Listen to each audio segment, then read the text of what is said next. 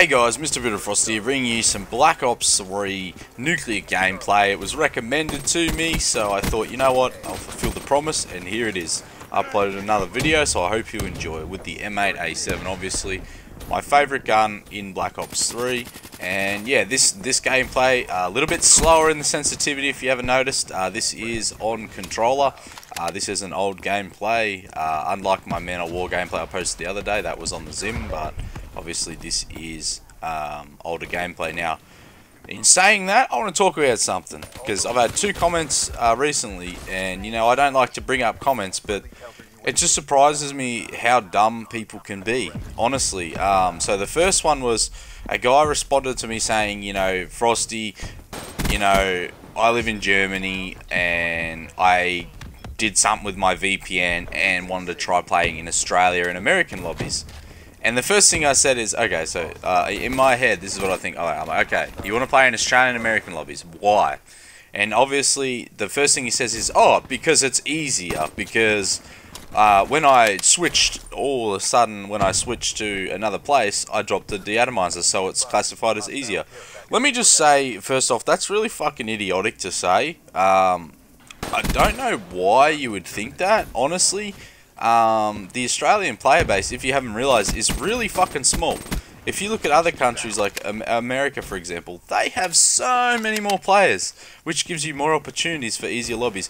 A lobby, when you get a nuke, a lot of the time is based on the players you are versing. It doesn't matter if you're on a really laggy ping. For example, I have played on American lobbies. That doesn't mean all Americans are bad. It means I got in a good lobby, in an American lobby.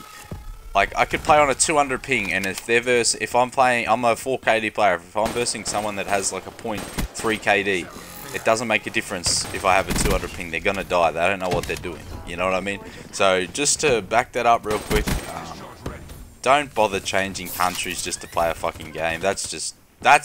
Honestly, if you're doing that, I don't know what to say to you, other than, you know, maybe just try and get better, because if you have to do that, because not only that, you get a really weird lag compensation as well, especially on Infinite Warfare specifically, where it's not even that bad to play on, to be honest. It's really like you sponge a lot, to be honest. I don't reckon the server actually puts you where you actually are. Obviously, when you're lagging, if you didn't know, you can see people before they see you. The only difference is obviously your ping's garbage, so your bullets aren't going to register as fast as theirs, but it's still a pretty distinct advantage, so just keep that in mind.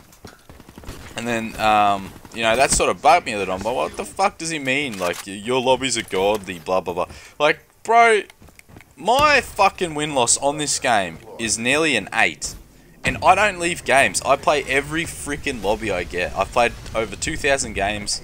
I have over 2,000 wins, I meant to say. Like, I don't leave lobbies for lobbies. Like, I just play the game, you know? Like, just chill, man.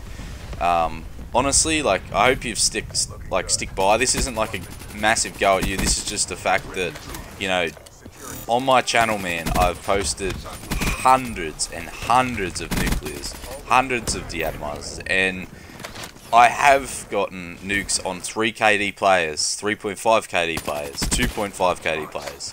So I can nuke sweats, so don't get that twisted, just being like, oh, you just versus shit players. No, that's not how it works. Sorry. It's definitely not how it works. The other comment that was like, what the fuck? Like, where the fuck are these kids coming from, man? They must be getting bored at night. So the other comment, I was like, what the fuck is this kid doing, man?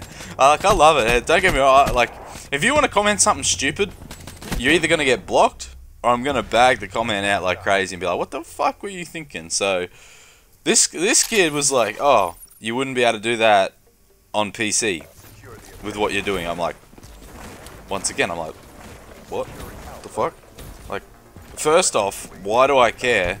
I'm playing the game for fun. And second off, who the fuck plays PC for COD? I'm sorry, but the player base in Australia specifically, what, you're gonna play fucking COD in Australia on PC? You're fucking ridiculous. I'm not waiting fucking 30 minutes for a lobby. I watch PwnStars.com, one of the most renowned PC players for Call of Duty.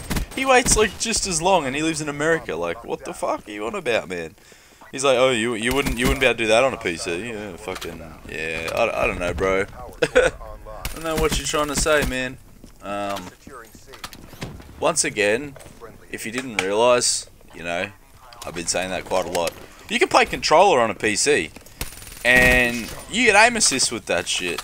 So, if I had to, I could easily switch to controller or mouse. Like, people don't understand, and this is what really frustrates me about my channel now, is people don't understand. I played controller since Black Ops 2 on COD. I started COD in Black Ops 2.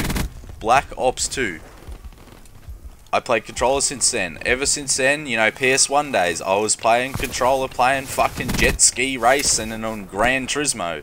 Like, I've been playing controller for a long fucking time. I've been on keyboard and mouse for 3 months. 4 months nearly. So, I'm going to take that as a compliment because, obviously, you only watched one video. I recommend watching every video I've posted back in the day, and you will see it's not about the apparatus you're using. It's about the player. You could give anyone a scuff, which is a modded controller for PS4 that allows you to use paddles to jump. You could give a 1 KD player a scuff. That's not going to make him instantly better than a guy with a standard controller. You know what I mean? I could give them a keyboard and mouse. I've had people buy it and say, Frosty, I want to buy the product. Okay, go buy it. Oh, Frosty, I don't really like it. I don't understand why yours is different to mine. Why is mine not working the same yours is? It's just like, what the fuck? Like, the amount of people, like, I get asked this all the time. All the time. Keyboard and mouse, you don't buy for an advantage. You buy it because if you buy a scuff, keep in mind, after 1 to 3 months, that shit don't work.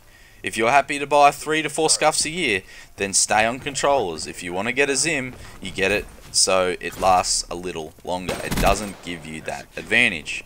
People don't understand until they actually use it. And I've had a lot of people, and you can go on even the forums, oh, I bought a Zim and I want a refund. It doesn't happen like that. If you buy a Zim and you're like, oh no, I don't like it. It's not as good as what everyone else says it is. It's just like, duh, you fucking dickhead, what are you doing? That's been my commentary. I hope you enjoyed. Thank you for subscribing. Thanks for all the likes on my last video too. Love you guys. Peace.